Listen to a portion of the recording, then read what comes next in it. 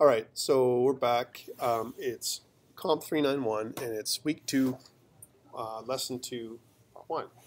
And really, a couple of things I want to talk about first. In terms of organization, I'm gonna give you guys your first assignment on Friday. So I'll give you details of what I'm expecting and so on. So just be prepared for that. A couple things out that we're going to take care of. Two things. Just like normal, we're going to do 2 halves. This first half is I'm going to try and finish off these pieces of the book without talking so much. Sorry, I got really excited last couple videos, so we're talking about the kind of different platforms and stuff. And then hopefully I can finish chapter 2 today, right, of the book. I'd like to try and do that. I was supposed to kind of finish it last day, but it's okay. We got lots of time. And then hopefully start into chapter 3 of the book by Friday. Right, so that's what my hopes is to get into that. So that way you have enough detail. So I'm kind of going to go chapter by chapter just for these few parts in the beginning, so that way we're going. And then the first test will be on these few weeks, right? The stuff we've learned. Some of it will be Blender, some of it will be multiple choice, true, false, on some of the game history and all that kind of stuff. I did end up watching that Netflix documentary. Have you watched it? Anyone watched it? You've seen it? Yeah. I think, and if you ever watched it, just to give you an overview of what it is, it's called Atari Endgame or something like that. Let's see if I can bring it up. Atari Endgame. Yeah.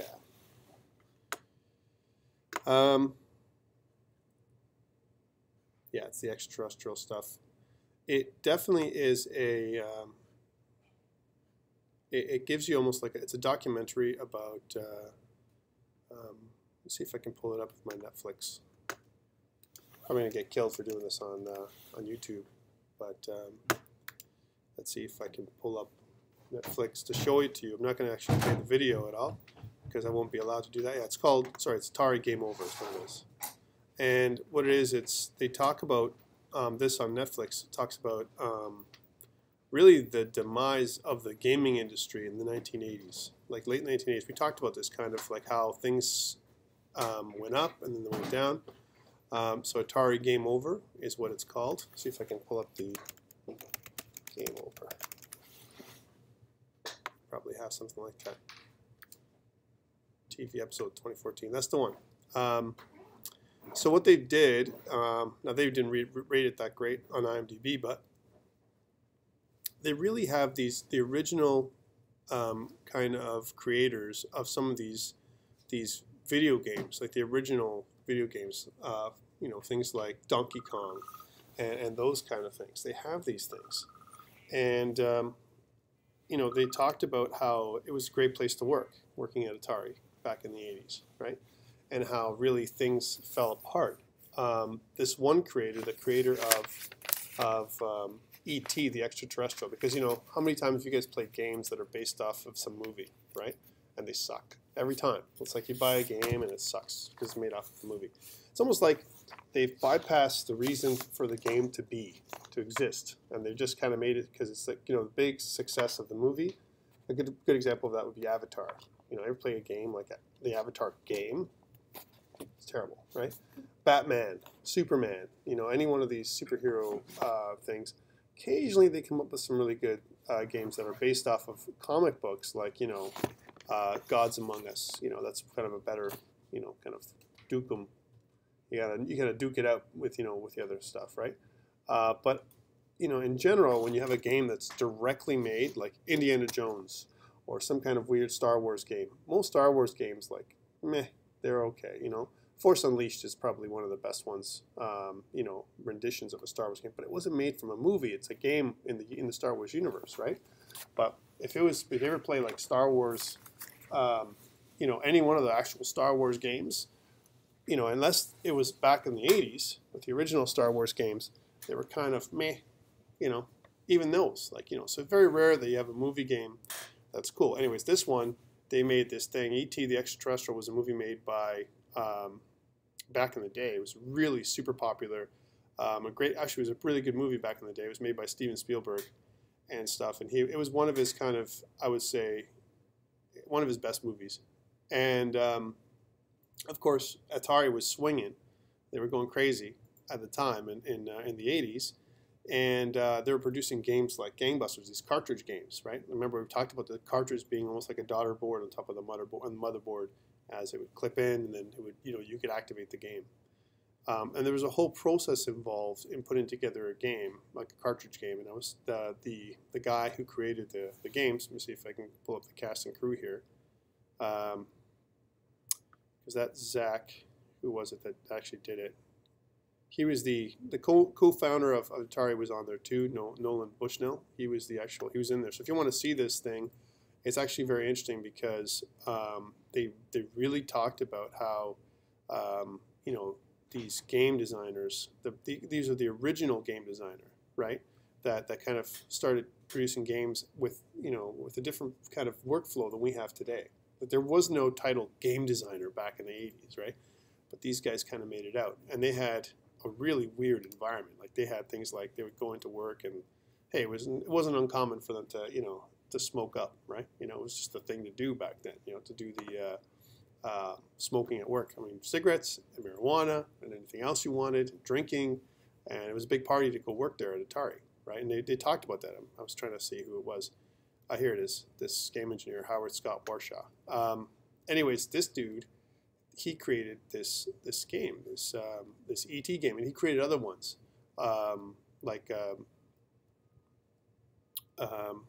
Yar's Revenge would be the one that he was most famous for, and they sold millions of units of these things, like millions of dollars. And it was at the time Atari was overselling the 2600, and they kind of talked about it in the documentary. How was it E.T. the extraterrestrial, this movie game? A game that was made from a movie that kind of was the downfall of Atari, so-called the worst game ever, right? Because they sold 4 million units, and the stores wanted to return these 4 million units, right? And of course, what did? They buried it in the desert, all these cartridges, right? It's kind of an interesting thing. In Alamogordo, this place in New Mexico, right? And so they had this big dump that people would go to. This is what this thing is all about. The neat thing is that they kind of said, well, maybe it was partly because of this. I mean, can you imagine being the game designer, which is you're blamed for being like the downfall of all the video games in the 1980s? It's huge, right? He had to live with that for since then. He's had a different job, right? He's obviously not a game designer anymore, being infamous for bringing down Atari, right? But it really, I think what they came up with in the documentary was it really his fault? Probably not. I think Atari committed suicide is what they kind of said, right? It wasn't a homicide. It wasn't like that, he killed Atari. It was that they really committed suicide by producing too many Atari 2600s and overselling this thing, where it was a market that was saturated at the time for the number of people that were interested in doing this kind of video game thing. So very interesting documentary if you want to see more. Some pieces of it are, of course, dramatized. So whenever you watch a documentary, I always take it with a grain of salt because they're trying to add a drama, storyline, or whatever. I think my favorite parts was actually looking back when you see videos of these people talking about, the industry, Atari, and what was it like to be in Atari, and this whole philosophy of being a game designer and everything else. They're very flamboyant the way they were talking, which is kind of interesting, at the time. So really good historical documentary. Again, you can catch it on Netflix if you subscribe. And you know what? It's for what it is. I think it's kind of relevant to what we're doing here when we talk about stuff history. So that's one of the things. So we also wanted to ask you, how do you feel about Blender? I know we've been talking Blender the last couple of days. Are you guys good with it? Have you been practicing? Have you touched it again? I know I was talking to Vanessa. Vanessa says no. She got busy. She got bored of Blender already, right? And she doesn't want to touch it anymore. No, I'm joking. She just says that there was no time, right? Are you guys? I really urge you to play with it more. I know that this is just one class out of 6, I'm guessing, or 7 for some people. It's crazy, but I really urge you to make it part of your workflow for the day. Like I know maybe I can give you more assignments to do to make you do it. I don't recommend that, right? Because it'll just be more stuff for you to do, and you'll be forced. And I hate being forced to do things. But there is going to be an assignment that I'm going to hand out, like I said, by Friday, and hopefully it'll help you to kind of continue working with Blender and understand some of the stuff we're talking about. All right. Any questions before we continue? Because we kind of ended off with this mobile and handheld games kind of idea, and how there's different kinds of games. This is where we ended up last time. And of course, there was this big convergence between Xbox 360, PlayStation, and the Wii. These are the big ones that came up back in the day. They were big. Now, of course, it's the Xbox One, PlayStation 4, and the Wii U, right? With, of course, the Wii U being the weakest of them.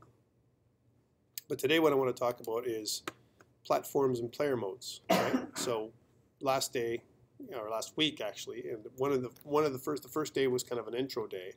We did that, so we spent some time doing that. We talked about historical elements and how we got to where we are today in terms of the game industry.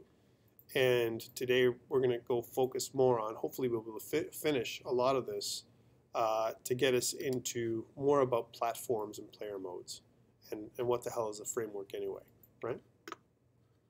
So without further ado, unless you guys have any questions, we'll kind of start in on that. If you can sign in for those people who came in a little later, I'm going to pass that down, just because that way we're all on the same page.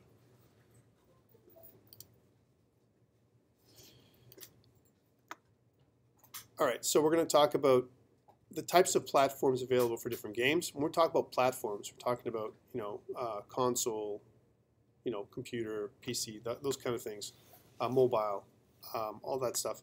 And of course, so hardware is one piece, and the other piece is player modes. The difference between single player and multiplayer, and how it affects our game design choices, right? Because I think as game designers, and this is what we're going to be, or developers, we have to keep in mind, when we want to make an option to have a game that's multiplayer.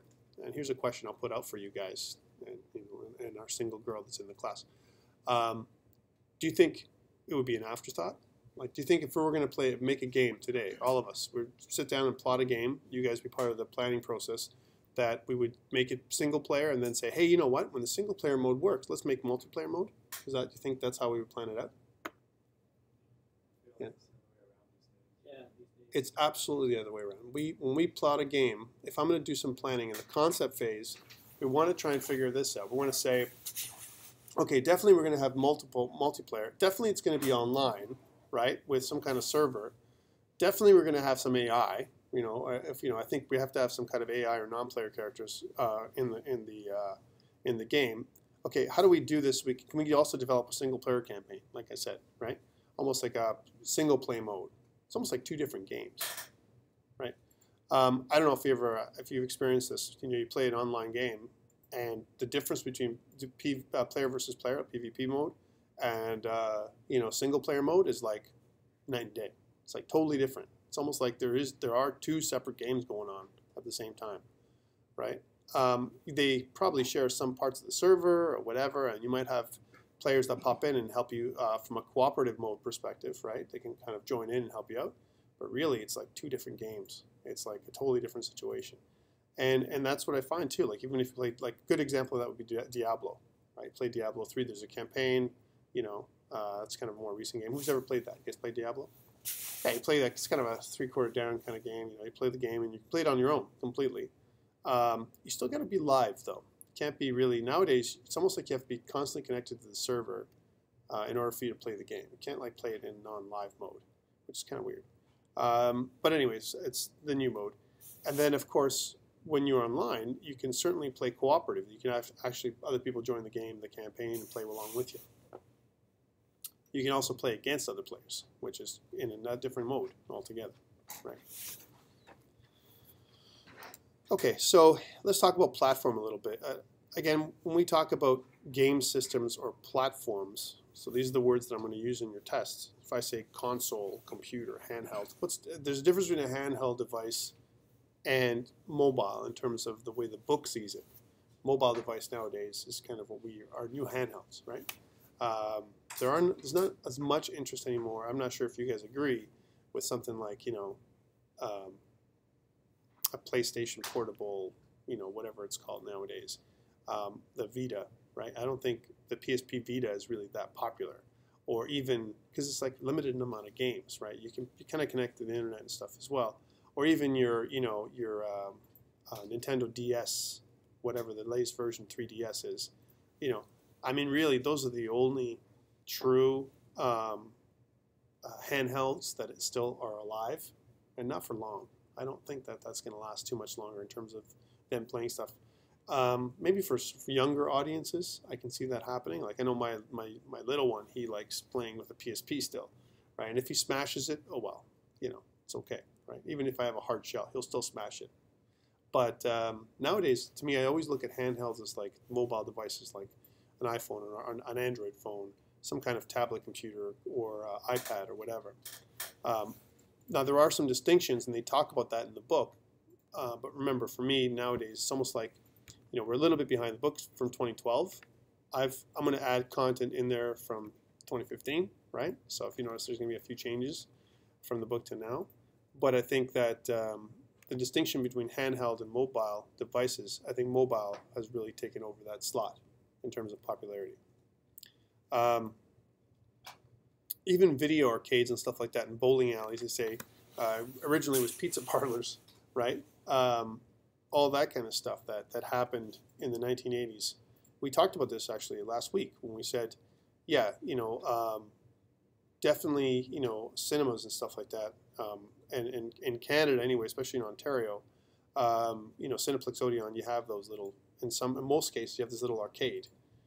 Whether it's Silver City, they have the brand Silver City as an example. They have this little arcade going on. But in general, you know, video arcades, like a standalone video arcade, very rare, except for like we said, Palladium and those kind of places, Chuck E. Cheese, you know, because they have some kind of amusement area or whatever that have that. We talked about Wonderland used to have, you know, video kind of an arcade there as well. Now they're gone. Like I don't see very often. We don't see a lot of that these days. Correct me if I'm wrong. I just don't see them around anymore. And especially not. They used to be in malls too. You used to be able to walk into a, you know, a unit in a mall and hey, there's your arcade. And it used to be like in one of the corners or whatever. Nowadays, malls are way too expensive. Rent is crazy, and we just don't make enough money from video games to kind of justify the cost. So those things are gone.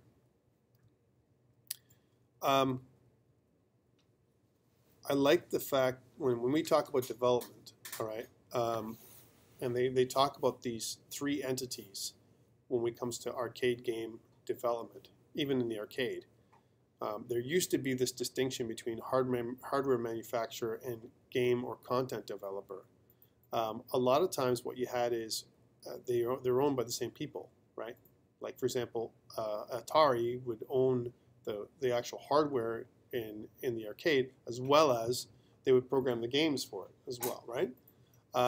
Same thing with Sega and some of those other systems out there, Sony, whatever. They all have the same kind of idea. Nowadays, they almost like produce their own video games. I think they farm out the hardware to somebody else, but usually it's kind of an arm's length decision. They make the game, Sony makes the game, and they farm out kind of the hardware to kind of populate it in the arcade. Again, just the arcade is. I think we're at the point now where we're almost at the death of the arcade. Like you don't see a lot of people playing arcade games unless you're just waiting around for your movie to start. Nowadays, let's face it, we have these handheld devices that can, that entertain us far more with player versus player and online choices than the arcade does, and you don't have to pay anything, right? Except for data. So I think that's the difference. So these things here that we see here, multiplayer games and so on, a lot of this stuff is gone. Console is really big though still. I think there's still a big market for console. And again, the three big ones we're going to talk about are Xbox One, PlayStation 4, and Nintendo's Wii U. Those are the three big ones. The Wii U, again, $299 right now, approximately in terms of cost. The cheapest of the systems. If you were actually to go, I'm just going to escape here, and go online to kind of see what the Wii U, if I was going to go to Wikipedia here, if I said, Nintendo Wii U, Wikipedia is actually interesting. I mean, should I always look at a Wikipedia for stuff? Sometimes it's neat from a stats perspective. I like looking at it from that perspective. One of the things you can look at is their memory. Again, CPU 1.24 gigahertz, tri-core, IBM PowerPC Espresso. That's the standard CPU with 2 gigs of RAM storage, 8 gigs of internal flash memory with a 32 gig deluxe set that you can get. Of course, there's also you know, the way it works and everything else. They have a different kind of controller, the Wii U gamepad, which is kind of unique, right? Really targeted towards, I would say, the younger audiences. Let me go back to this for a second. So children, families, all that kind of stuff. We kind of talked about that last time too. That's really what the Wii U is targeted for, so that way, that's why the stats are what they are. Big games for the Wii U still are Super Mario 3D World, Mario Kart, if you're into that kind of stuff. I know a lot of people love Mario Kart. Not a really big fan myself. Definitely for the younger audience. Xbox One coming in at $399 without a Kinect, and $499 with a Kinect. I still think, again, between the Xbox One and the PS4, it's really preference at this point, right? Game system-wise, they're almost identical in terms of their capabilities, but there's differences in the way they are, right? Who has an Xbox One? Anyone have an Xbox One? No? How about an Xbox 360? Yeah, some people have an Xbox 360. Xbox One, so think about that. So everyone put their hand up for Xbox 360, but no one put their hand up for Xbox One. You have an Xbox One? How about do you? How about a PS4? You got a PS4, so you have both systems. Damn, I'm like I feel neglected. Anyways, so what about the Kinect? Do you guys all have a Kinect, the one with the Kinect, or do you have the ones without the Kinect? With Kinect, right? And that's the way it goes. Usually, you know, if you're going to get an Xbox One, you might as well get the Kinect. That's the real genius thing around the Xbox, right? To me, the Kinect, which is really this ability for you to, it's like it says here, a motion sensor camera with voice recognition, right, which is really cool. And it allows you to do all kinds of stuff, and they keep on coming out with new things around it. Programming Xbox One, I mean, really, there's an SDK you can download, right? And you can literally program for the device itself. So you can include it not just for the Kinect I'm talking about, not just for the Xbox, but you can actually make use of it in other devices. You can actually program your own driver for it, which people have done. Like I know that we had some students a while back that kind of put it together in one of those. They connected it to almost like a toy gun, right? And they would say fire, right? And the Xbox gun would, the Xbox Kinect, whatever, would listen to it, listen to their voice recognition, and it would actually, you know, trigger the gun to fire, right? So very interesting. You know, military applications I'm talking about too, or security applications. But the idea behind the Kinect is very interesting. It's been around for a long time, voice recognition. It's just interesting that Xbox or Microsoft has put it together over the last several years to make it work with the Xbox. Interesting things for Microsoft, because every game console has almost like unique, or I don't even want to call it, exclusive games that are only available to it. And again, they do things like Call of Duty, of course, Battlefield, all that kind of stuff is totally available on both platforms. I think those are kind of bigger games still. They're the big ones. There's other ones as well. Titanfall would be one of the biggest ones nowadays, and Destiny. Those are the two big ones this year for Xbox One. Right? I don't know if you guys would agree. Actually, it's available on PS4 as well, Destiny. Right, but that Titanfall would be, you know, the exclusive game for the console, right? So that's the one that, you know, you hear about a lot. It's kind of a cool game. I've seen it. I've played it. A couple friends of mine have it. I mean, again, to me, you know, they're getting into this more and more of the 3D world kind of thing. A lot more PvP battles, right? Which is interesting that they do that kind of thing, and less story arc and campaign, which is weird, right? For me, I'm always into I want to play the game on my own.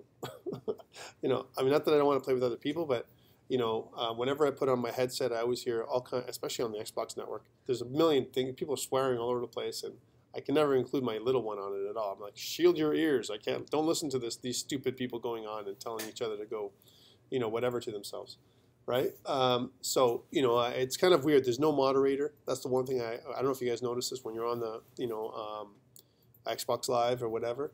And same thing with PlayStation Network. It's like there's no moderator. Anything can bloody happen, right? Which I don't like. That's one thing. I mean, it's fun when you're younger, you know, and you see an idiot come on with a modded box, like a modded console, and he can do stuff that it's impossible, right? For some reason, it's fun to see weird people like that, but it's not fun when you get killed over and over again, right? And especially when you respawn in the middle of a battle and you're getting killed by the same guy. I don't know if you noticed that. Latency is a big thing too when you're playing player versus player with Xbox One and PSP and the PS4 on the PlayStation Network. If you have really bad latency, it's a real big disadvantage for you. So if you're like out in the boondocks, right, and you can't get like really good internet speeds, don't bother. You'll get killed so quickly. And the other interesting thing is some of these multiplayer environments. We're talking about console here, but if you play console play, Xbox Live is also available to because it's Microsoft. Other non-console kind of games, you can kind of a lot of times. You might have a guy that's on a PC, and you might have it on an Xbox as well for certain games, which is also kind of weird in terms of latency and disadvantage. Anyway, so again, every console has its advantage and disadvantage. Definitely Xbox One. If I was to escape back out to Wikipedia just for a second, just to kind of look at what the cost of an Xbox One would be, and not the cost, but the if I go Xbox One. For a second, it's interesting what they, that we can get some information about the actual console itself nowadays. Again, they say US $499. It's interesting, Canada $499, right? So this has come down a little bit since this article was up. Here's one: CPU, custom 1.75 gigahertz AMD 8-core APU. So actually, there's 2 quad cores tied together, right? That's what it is. So a really decent CPU combination, more than most people have at home in their PCs nowadays. Who has an 8-core anything, right? So that's really cool. That's a really cool thing. 8 gigs of RAM, DDR3, and 5 gig available to play games, which is I think plenty of memory to play the games. 500 gig storage in a hard drive form. The display supports 4K, 1080p, 720p. So again, way better than the poor Nintendo Wii U. Right, way different. It's almost like a whole different class of console. 7.1 surround sound, HDMI input, and so on, and of course the Kinect. Right, so backward compatibility. This is a big one that bothered me when I first saw the Xbox One. I was like, God damn it! Right, I have to go and sell out my Xbox 360 games if I want to get an Xbox One. So that bugged me a little bit. And compared to the Xbox 360, its predecessor, and there was 2 different versions. Some of the earlier, between the white Xbox and the black Xbox, I think the one thing that they changed, a lot of stuff was in the internals, so you didn't get that ring of death as often, right? I got the ring of death like within about a year after playing the Xbox intensely, right? Play the Xbox enough, you get that, the ring of death, and it's just, you have to go find someone to fix it, right? And at the same time, why not mod it anyway, right? Might as well mod the game, mod the Xbox. Anyway, so it was a 3.2 gig PowerPC tri-core Xenon processor. Again, a Xenon processor being a non-standard processor for home. So much more powerful processor than the average PC when it first came out, right? 512 meg of RAM. So now it went from 8 gigs from 512. So a real kick up in performance and power, right? So you get some real performance happening.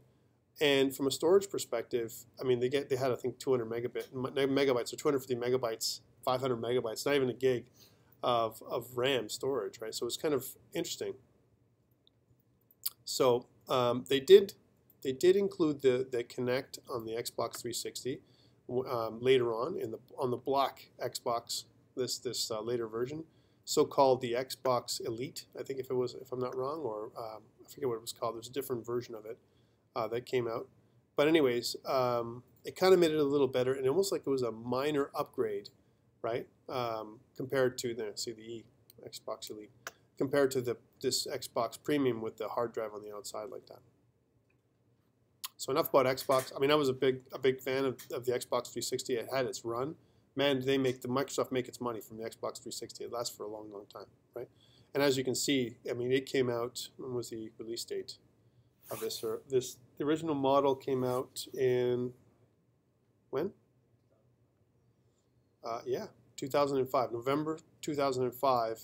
And we just replaced it, what is it, a couple years ago now, right?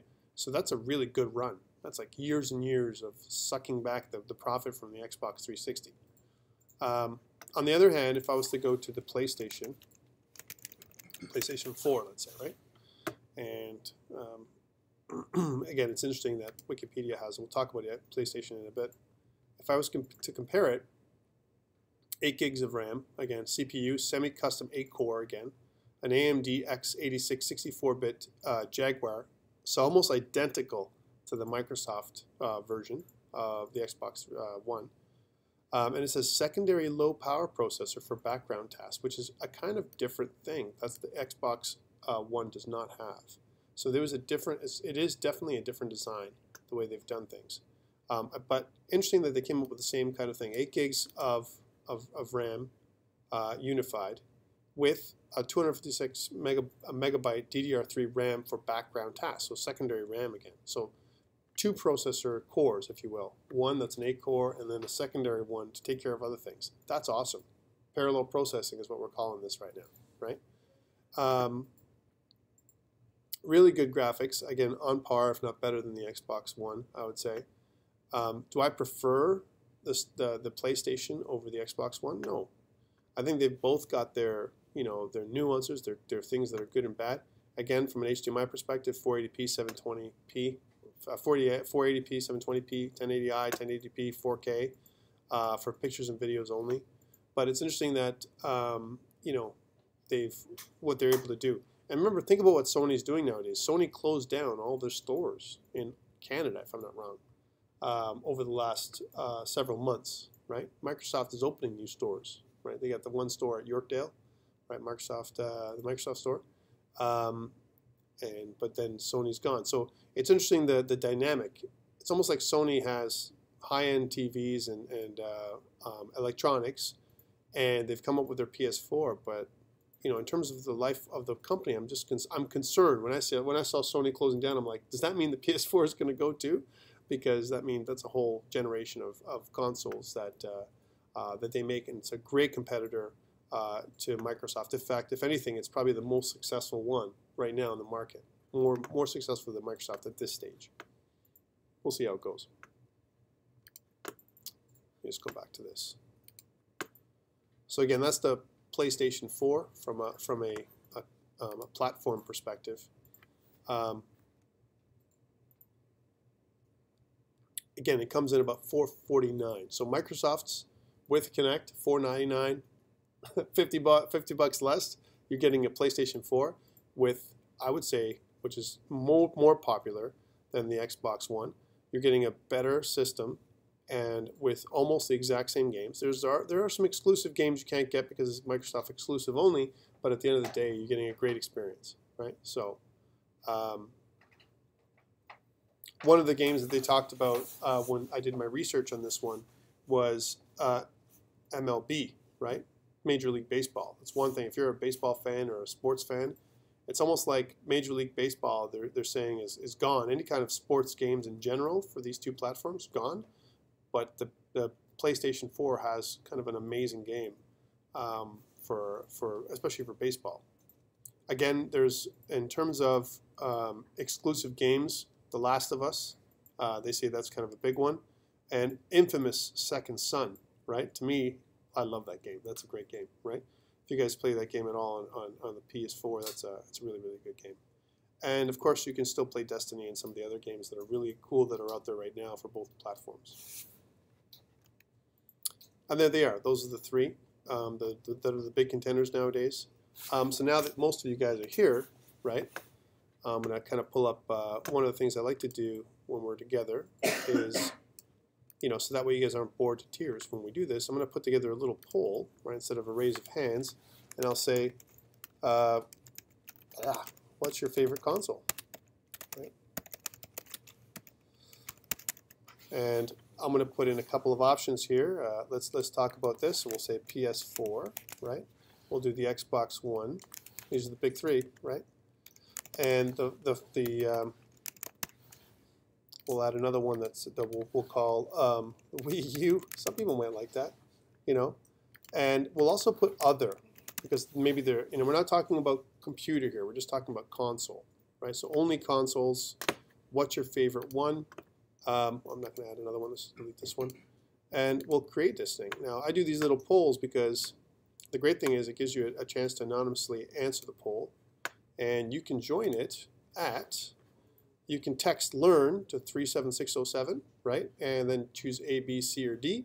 Or you can also go to pollev.com/learn and answer your question. So go ahead. There's your online poll for today. Yes? According to the game trailers, now it's most popular is PS4, second place is Wii U, and third place is Xbox One. It's supposed to be PS4 first, Xbox One second, and then Wii U. It's supposed to be. They changed place. Microsoft had big problems. When did they for Wii U and Xbox, you mean? Yeah. They switched places? Oh, that I didn't know. Which problems did they have? Huh? Other. Which one? What's it called?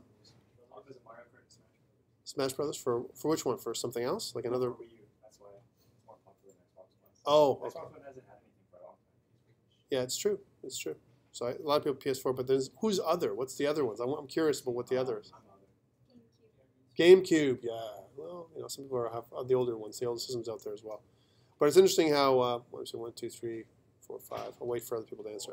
Another other, right? Isn't that interesting, right? That people are coming up with other, something else, right? Other than the big three, right? Oh, there's one Xbox. Come on, I'm glad someone said Xbox One, right? If you're a Microsoft fan, you know, to me, one of the things that I notice is, if you're a Microsoft fan, you're into the Microsoft, like the whole, Microsoft Live, Xbox Live kind of network. If you're into that, it's almost like you're stuck with Xbox One. So if you're a true gamer, you have, like you guys said, you guys have both platforms you can fool around with, kick around with, right? And maybe other ones. But it's interesting to learn this kind of stuff, to understand where you guys sit, because obviously I'm not going to be talking too much about the Wii U in this class, except for maybe Mario Kart, if you guys like that kind of thing. But I'm not a big Mario Kart fan, never was. I thought it was always kind of meh. It was okay, but the young guys, they really like it, like I said. Okay, so that's that poll. So I kind of do that once in a while. I want to understand. Sometimes what I'll do also with the live polls for live participation is I want to also understand, like to shoot you some questions, like right from the almost like test questions that you might see on the test. So if you see some of the questions on your on the live poll, I will take a selection of these questions and put them on your on the theoretical part of your tests. Just because, you know, it's more interesting than reading the book. All right, so the big containers. Then there's the computer. Again, I think the two things that you need to know from a computer perspective, for those people who don't know, is that, I mean, if you're going to build your own rig, you're building it because you don't want to meet the minimum requirements. You're meeting the recommended specs and then some. Like, you know, that's what you want to try and do. And again, these days, I don't know if you guys have your own gaming rig at all at home. And when I say things like your own custom machine that you built, right? If you're, a lot of people are into that. You have a custom keyboard, custom mouse, you know, custom chair. You made your own little cave, another cave, right? That you got to go into, and you have your own controls and everything else. I used to do that when I was a little younger and unmarried, without my 4 kids. I had all kinds of extra money that I could, throw into my computer, and I found the PC platform to me was a little better, more controllable than the console. But now I find that consoles it's literally mindless. I go there, I turn it on, it works. I don't have to go in, plug it in. I don't have to configure it. I don't have to sit there and find out if this game works over the other game. And the installation is a lot easier. You know, it's standard. The game, I mean, the problem with a PC is every PC is different, right? You and I can go buy a PC today, and you know, the stuff that's in my PC is going to be different than the stuff that's in your PC, and that's why they have this whole minimum specs and recommended specs to get their game. Nowadays, definitely you want to do things with a PC that's at least 64-bit. You don't want any older PCs that are 32-bit. And arguably, you want to have as much RAM as possible. For me, I mean, you know, for the average PC, you'd have at least 16 gigs nowadays, with a couple gigs, at least the minimum video RAM that you want to use, if not a lot more. So, who's got a really powerful PC at home that you can use? That's good. You build it yourself? Yeah, how much did it cost you on average? Then probably was like 18 grand? 1800. Oh, I was like, holy crap! You have to admit, man. I was like, I did 1800. That's interesting. Anyone else build their own? Mine went up to 5 grand was the most I ever spent on my PC, but that's only because I bought the latest and greatest video card. I was crazy. I wanted to buy the latest CPU. Nowadays, of course, you can shop around. Amazon.ca is really good for that, as well as other places to get your own stuff, put things together. But like I said in last week, it's just cheaper nowadays to buy a, kind of a box that's already made and modify it. I had to drop in a custom video card, take out the one that the manufacturer gave you, change the drivers and so on. The other thing I got to talk about from a computer game perspective, it talks about PC, right? But it doesn't talk a lot about Mac or Linux. And the reason for that is because, for now, most games are made for Microsoft Windows, right? They're not made as well for OS X, and I know because I have my Mac. I have other Apple kind of computers at home as well, and there are games for OS X, but they come out a lot later than the PC. That's for sure, and they don't have the same kind of. I mean, in terms of graphic quality and so on, I just get there's just way more selection from a PC perspective compared to the a Mac OS kind of game. So that's the platform. Online would be definitely something we can play. And again, you instead of it being native, something that's native to your to your machine. So you have some kind of native installation pieces, right? Like for example, if you download and install, I don't know, World of Warcraft, even today, right? You have this native piece you got to install, right? That handles kind of your client, and then most of the game is going on. You can't even play the game really unless you play online, not the real game. Anyways, so this whole idea of MMOs and all that kind of stuff. If you guys aren't into that these days, I mean, that's the main thing that's going on these days, and that's what's probably going to happen a lot at this Game Enthusiast Live, right? All this online stuff and player versus player mode and all that kind of stuff. It's very rare that you play campaign games. Campaigns, like single player campaigns, meh. There's not as much interest. Why? It's more interesting to play online against someone else. One thing I have to say from an online perspective is we talked about a couple things. One is connectivity issues. I would also say latency is a big one.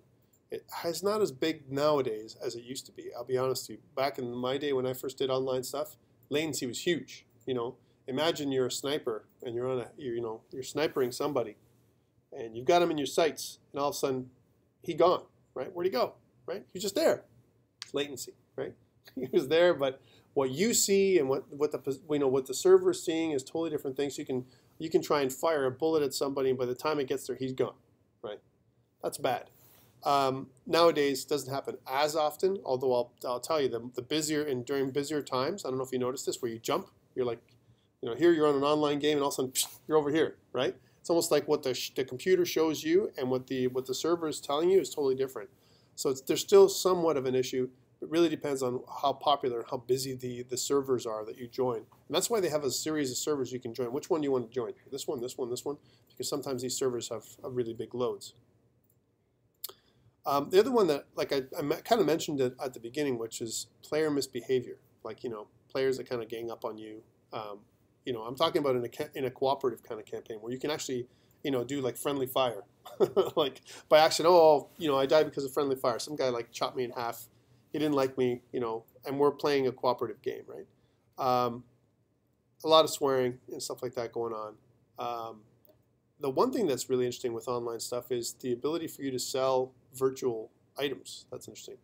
I know back in the day we used to be able to sell stuff. I had a colleague of mine. We used to work at Bell, and I always saw him. He was tired as hell coming in, right? So he'd come in, and I'm like, "Dude, what's going on?" His name was Jason. Jason, what's going on? How come you're so tired? And he would say, "Oh man, I was up all night selling." I'm like, "What are you talking about?" And he would sell, virtual items, like some kind of crazy character that was like 100 level or whatever he would sell. And he claimed that he was making more money than we were being paid at Bell to work at the time. Right? And this is back in the day. We're talking about 10 years plus when it was like a big thing. and it was not as regulated as it is now. Now there's regulations involved. There's rules in terms of selling stuff to other people more than there used to be. Before, no rules. And that's why they had these, so-called, and I think they probably still do that, these so-called farms, these gold farms and so on, where you can, teams of people that would kind of join in and farm for gold and buy different items and basically level up characters because of the gold. Yes?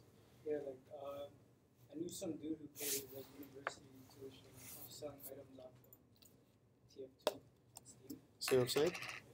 It's not uncommon still, but it's like there are. I know it's almost like an urban myth these days. An urban legend that you here's some guy paying off his university tuition or his rent or whatever by selling virtual items, but it still happens, right? It depends on the server, the game. There's more regulations like rules and how to do it, what to do. They kind of stop you from doing it as much nowadays, but it still happens. You can still level up, and actually they've made it so it's part of the game now. You can buy your character. If you have a lot of money, you can go into Diablo and say, okay, I'm going to buy a 100 level character. Cool. Right? And we're good to go. But that kind of takes the fun out of things for me, right? But what they're doing is they're kind of going with the wave. They're saying, look, instead of letting them do it, some other guy profiting from our game, let's profit it from ourselves. Let's give it players an option. If they want to pay, let's take the money ourselves, right? Which is kind of a smart marketing maneuver. So there's Xbox Live and the PlayStation Store that used to be. Now it's a little bit different than that. Handheld, again, I don't want to talk too much handheld because not as popular these days. Again, especially with the 3DS and all that kind of stuff. They used to be big, but definitely not as big anymore with the PS Vita being the last iteration of Sony's PlayStation Portable, right? I think they're going to go bye-bye for myself. I don't think there's a market for them right now, especially when you can buy a portable, like a mobile device like an iPod even, that gives you more choices nowadays in terms of games than one of these, and really good graphics relative to what these things can do. Plus connectivity choices going on the internet and just in terms of everything else you get. Like PlayStation Vita is still pretty expensive relative to to buying even an iPad mini as an example, right? I don't know what you would choose compared to that, but I might choose an iPad mini. So let's talk about that a little bit. We went from handhelds and mobile devices took over some of the same space that the handheld devices have, and of course these are the most common or modern devices: the iPhone 6, the Galaxy S6, the iPad Air 2, Galaxy Tab 4. Those are kind of like where we are today. Who's got let's say a Galaxy S6? Anyone? It's kind of the latest, greatest Android phone. How about an iPhone 6? I got one. I got an iPhone. So you got an iPhone 6? I didn't want to get the iPhone 6. I was happy with my iPhone 4S. That was good, right? I didn't want to go to 5. I kind of wait as much as I can for the technology to mature a little bit. Like for example, the iPhone 6S, which is probably going to come out this summer sometime or by fall. If you're an Apple guy or girl, they're going to come up with some improvements to it. I mean, they need to do that. And they're going to have a new processor and better. It's the same thing. They just keep on coming up with a better camera, better processor. It'll handle different things. Things like the stuff that the Android handled from before. For example, NFC. It's supposed to be a really big thing now with Apple Pay and iPhone 6, where they've had it on Android for a while. How about an iPad? Anyone have an iPad at all? Any kind of iPad? I have an iPad 2. I don't have an Air 2 or an Air. How about the Galaxy Tab? Anyone have a Galaxy Tab? Any other kind of tablets out there? You guys have tablets at all? Yeah? What do you got? Someone has a, How about a Surface, a Microsoft Surface? Anyone have that? It's, again, not as popular in terms of tablet choice or computer. It's almost like I have a tablet-like computer that I'm going to use. I know a lot of people. I've seen people with the Surface. I think the disadvantage right now is, even now from a Surface 3 perspective, which is out, I mean, there's a lot of claims that it won't even support Windows 10, which is the latest operating system coming out in July, right? Which is kind of weird. But again, from a mobile platform perspective, one of the things that I got to talk about here that revolutionized kind of handhelds and kind of pushed the handhelds out of the market altogether pretty much was the ability for you to have one device to do everything, right? So one device, you have your phone, you have your, MP3 player equivalent, because back then, remember, we used to have separate MP3 players. You guys probably are old enough to remember that, right? And they still have them today for sport uses. You can still buy a portable MP3 player, and so you don't have to use your phone to run around and get sweaty, right? You can do that today still. But typically, for now, you can use one device to do everything with. Email, business, music, games, development, artwork. I mean, everyone has a camera in their pocket nowadays with like a video camera. No one had these things before, and that's what this one device to rule them all kind of has given us. One thing that the book doesn't cover, which is fairly new, is wearables, right? And we got to talk about that a little bit, like the whole idea of the Apple Watch and all that kind of stuff. Like we kind of mentioned that. We've been talking about wearables in the industry for about, I would say, I don't know, probably 15 or 20 years now, right? They just haven't kicked off. We used to have a wearable cell phone way back in the day. I used to work for Bell, and they came up with this wearable cell phone that almost looked like a Star Trek communicator, like literally. It was about this big, so the size of like a watch today, like a watch face, and you would hang it around your neck on a chain, right? You could tap it to make a call. It existed back in the day, right?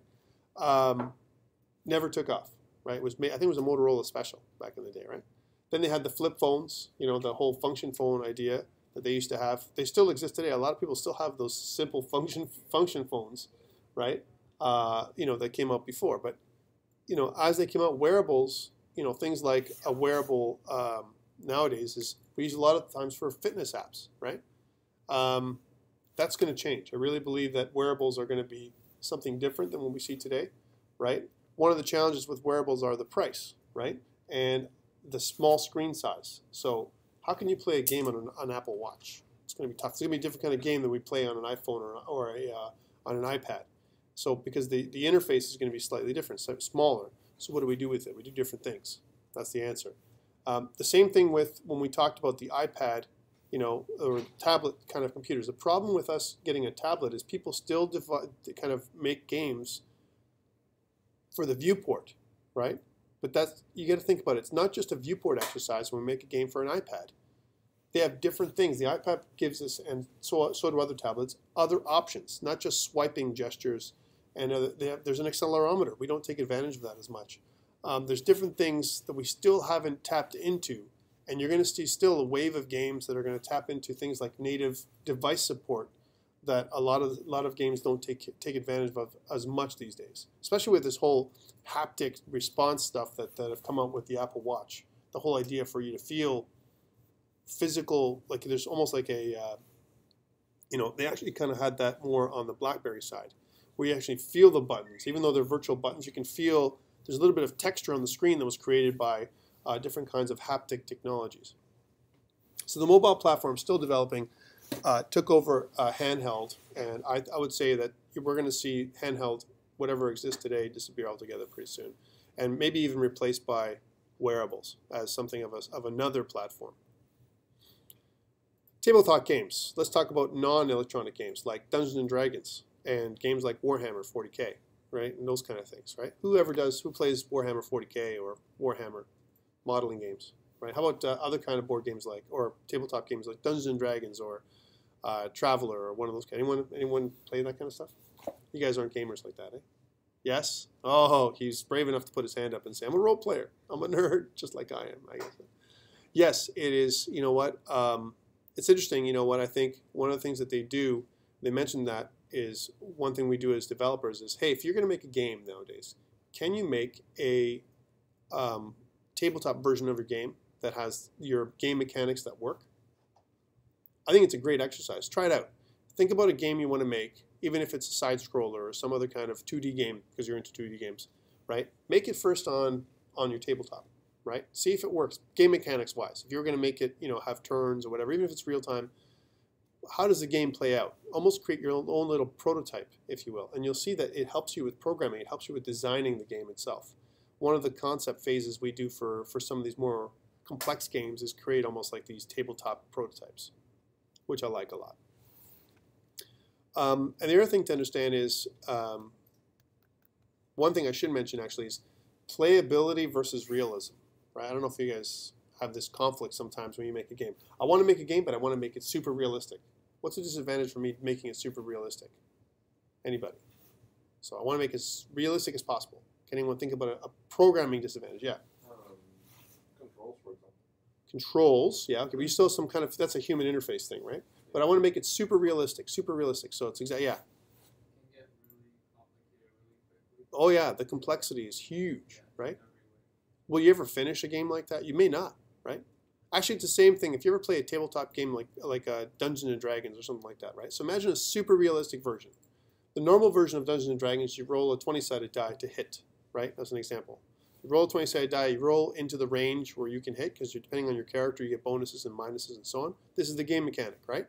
If I hit, I do damage, roll damage, okay? Now I want to make it super realistic. The D20 and Dungeons and Dragons don't tell you where you hit. So I want to make it super realistic. I want to hit the guy in the eye. Okay, fine. How do I create a mechanic to hit the guy in the eye now from a tabletop perspective? Well, that means I may need to use other kinds of dice. Maybe percentile dice.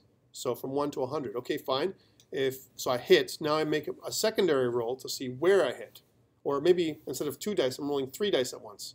2 dice to see where that I hit, and the third die to see where, from 0 to 10, my head to my whatever, I'm hitting. Just that alone becomes more complex. Now I'm hitting a specific location. Fine. Do I have armor in that location? Because remember, D&D, standard D&D, if you have armor, it prevents you from hitting. There's no armor plating. As an example, how much armor do I have here compared to here compared to here? If you go super realistic, the more realistic games have armor pieces in different places that pose a different programming challenge if you're going to program it. Well, now I need to keep track of armor in different hit locations, right? And what about getting hit in a hit location? If I hit you in the head, is there a different lasting effect than if I hit you in the arm? There should be, because a head hit should be harder to get, more realistic, right?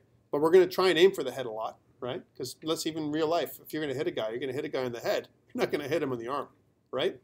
Because you want to take him out, right? So if we're talking about combat games, you know, the more realistic you get, the more complex it gets. You write yourself into a black hole, and sometimes it becomes very expensive exercise. And also less fun sometimes. The more complex you get, the less fun it is, because you get bogged down in rules and the game mechanic. So there's always got to be this balance. If you can take anything away from what I just said, take away this. There's always got to be a balance between realism versus playability when it comes to games. Let's see where we're at with this thing.